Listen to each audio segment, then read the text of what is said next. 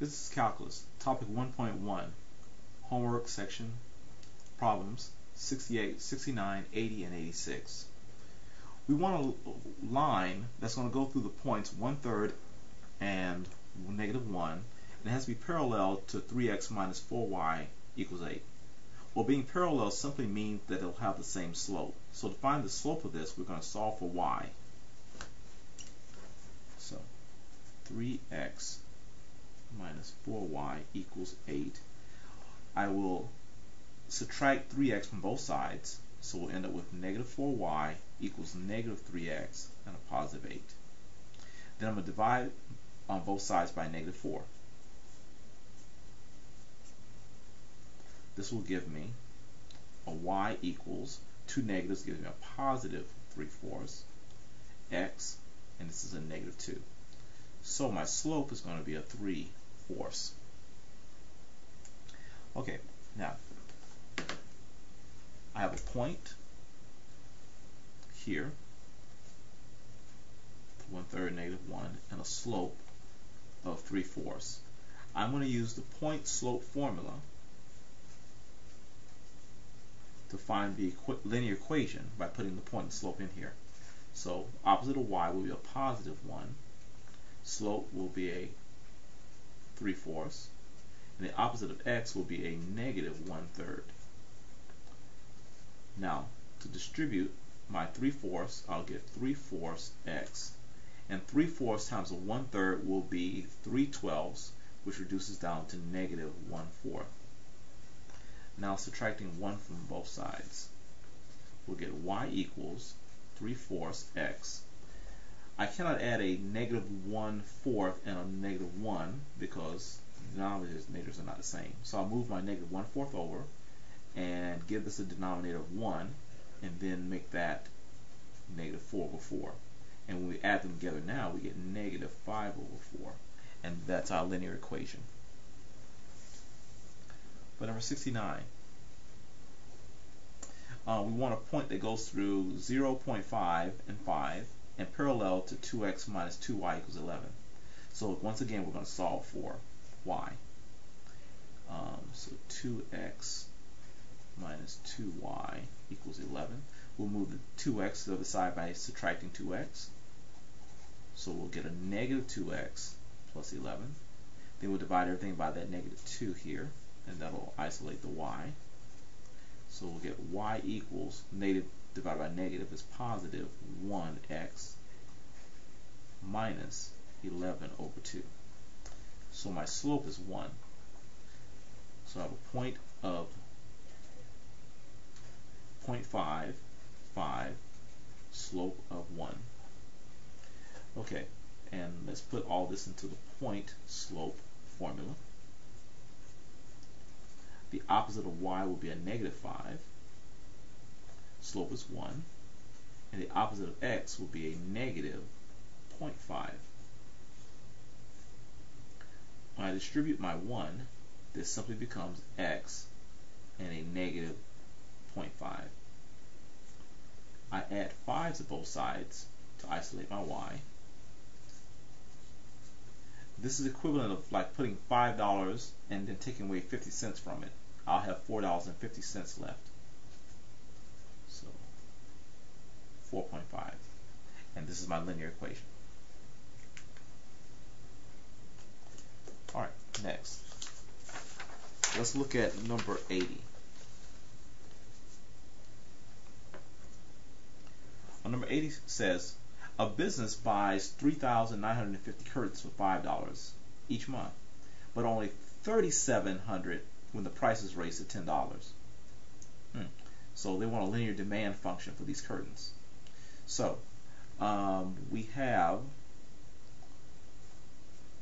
395 items when the cost is $5. Oh, that can't be read. Okay.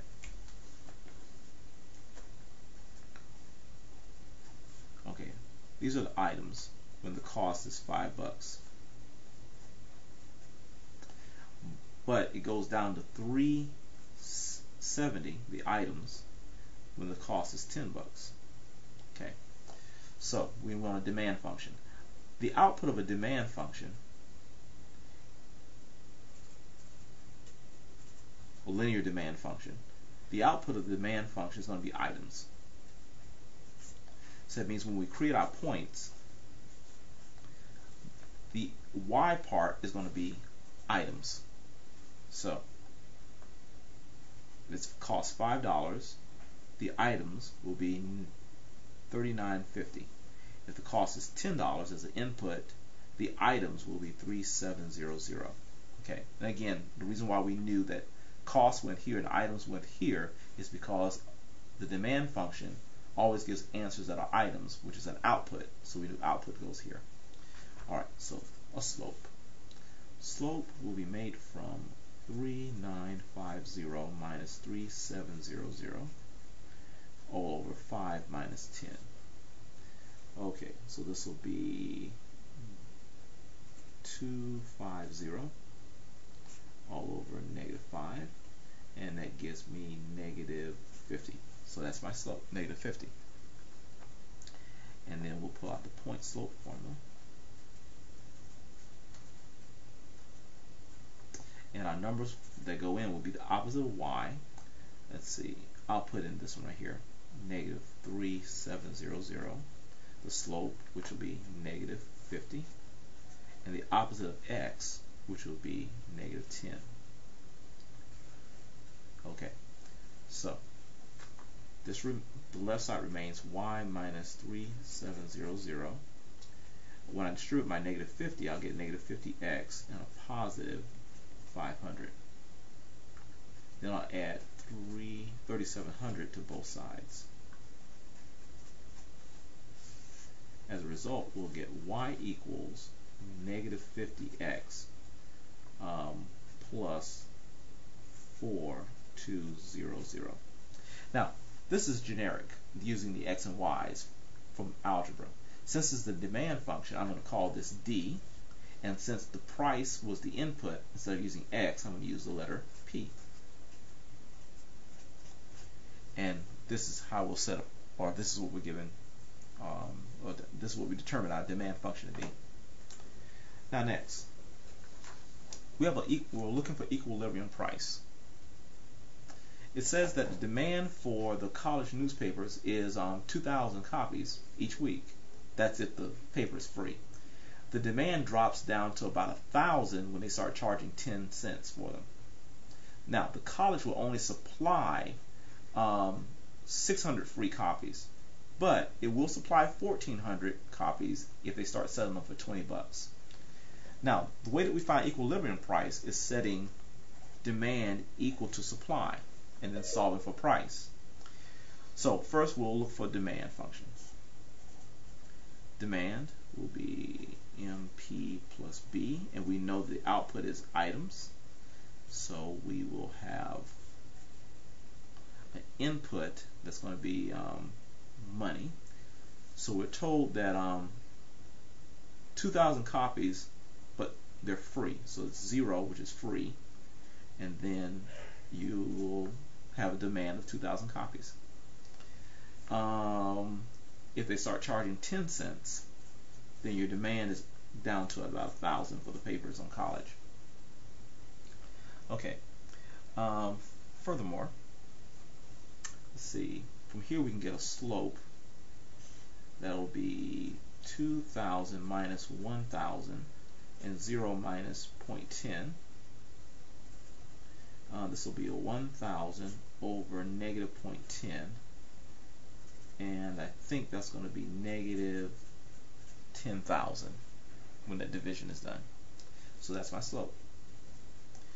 Okay, so from here, let's raise it up a little bit.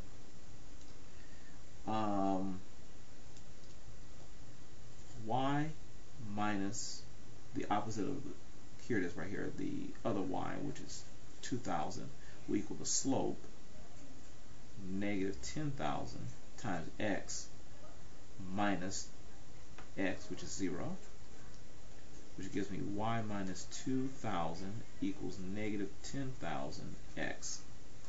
0 just kind of goes away. and I'm going to add 2,000 to both sides, so we'll get y equals negative 10,000x plus 2,000. So as a demand function, we can say demand equals negative 10,000 times price plus 2,000. Okay, now let's do the same thing for supply. Supply is going to be M times price plus B. And again, for supply, the output again is the number of items that you have. So set up these as points. Okay, so price. So when the price is free, 0, the college will provide 600 papers or 600 items. When the cost goes up to 20 cents, so we're getting paid for this, 1,400 will be supplied. Okay, so the slope for that will be, let's see, 600 minus 1,400 and 0 minus 0.2.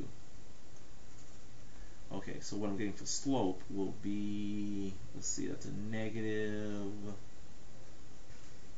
800 all over negative 0.20. Let's see, if I move this over one time, I'll get 8,000, and then divide that by 2, 4,000. Okay. Alright, got my slope. And now we have y minus, let's see, 600 equals a slope of 4,000 times x minus 0. 4,000 times x is 4,000x. And let's see here. We're going to take this negative 600, put it on the other side. Sorry about the phone ringing. Okay, and so this will be our supply function. So supply is 4,000 times x, or P, price, plus 600. Okay, now to find the equilibrium price, we must set the demand equal to the supply. So this will be negative 10,000 P plus 2,000 equals 4,000 P plus 600. Okay. If I add the negative 10,000 to both sides, I'll get 14,000 P. If I subtract 600 from both sides, I'll get 1,400. Divide both sides by 14,000. And I end up with 10 cents for the price. So this is the equilibrium price.